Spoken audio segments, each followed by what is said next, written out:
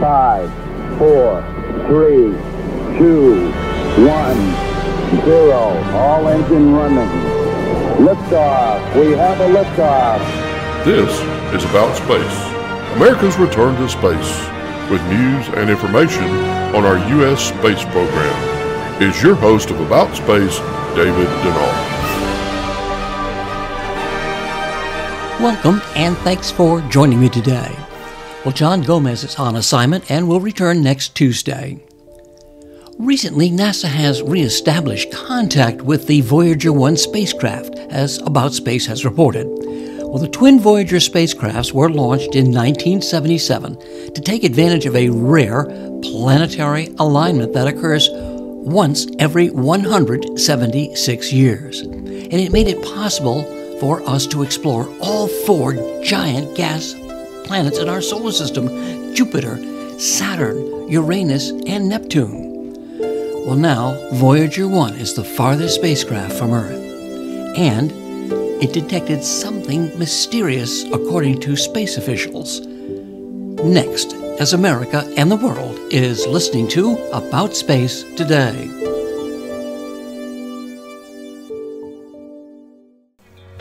D&D Cruise and Tours is the official agent for About Space, and we invite you to come fly away to all-inclusive resort island destinations, or a cruise vacation from Port Canaveral, and even visit the Kennedy Space Center Visitor Complex, or just come and see the parks. Call for a discount cruise or an island getaway or the Florida beaches. Call today. The call is free, and so are our services.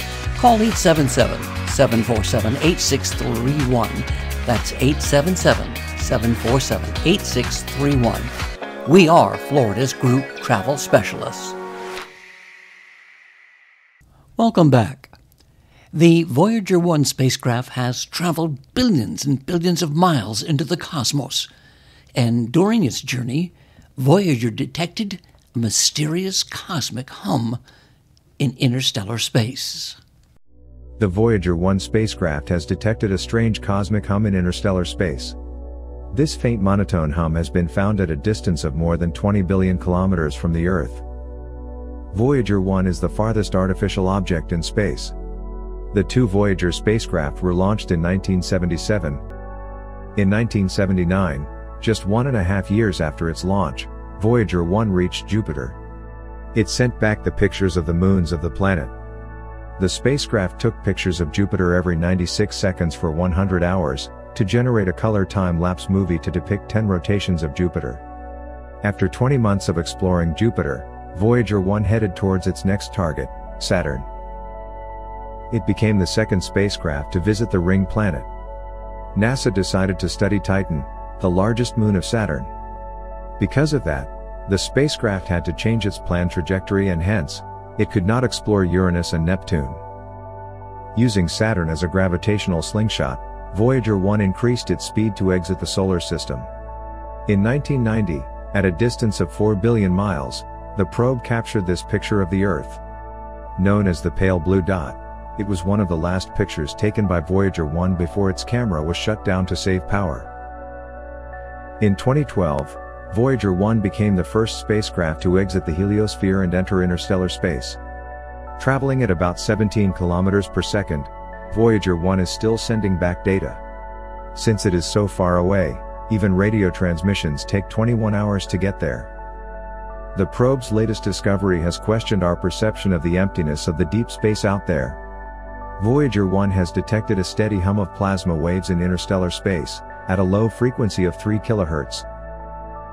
Also called the fourth state of matter, plasma is the most abundant state in the universe. Stars are magnetized balls of plasma. It is a hot and ionized gas, composed of electrons stripped away from their parent atoms. The movement of electrons in plasma leads to thermally excited plasma oscillations. Thanks to its plasma wave system, the probe is well equipped to measure plasma vibrations in the interstellar medium. Since 2012, Voyager 1 has detected 8 distinct plasma oscillation events, ranging in length from a couple of days to a full year. They are mainly caused by instabilities in the motions of electrons, as they interact with shock waves generated by the Sun. However, in 2017, the spacecraft began to detect a weak, yet steady and persistent plasma signature outside of these energetic events. This newly detected signal is strange because it is narrower than the plasma oscillation events, and has held itself steady at about 3 kHz. Another weird thing about this signal is that it has persisted for nearly 3 years, which is the most prolonged continuous plasma signal recorded by Voyager 1 so far. In these 3 years, the spacecraft has traveled more than 1 billion miles, but the faint hum hasn't changed at all.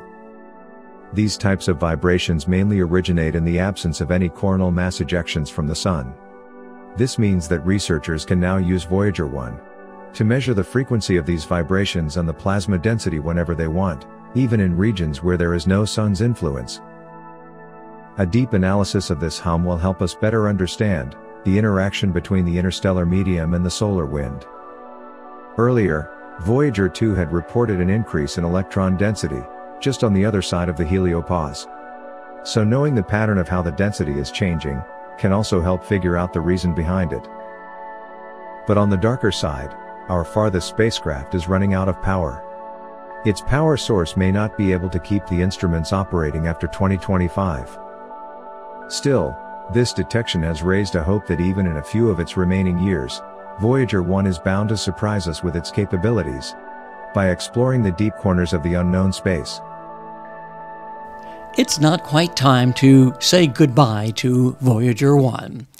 And let me remind you to listen to America in Space each Friday with Space Coast news editor Dawn Meyer, and join John Gomez for This Week in Space on Tuesday. Thanks for joining me from your home or where you work. I'm David Denault, and this has been About Space Today.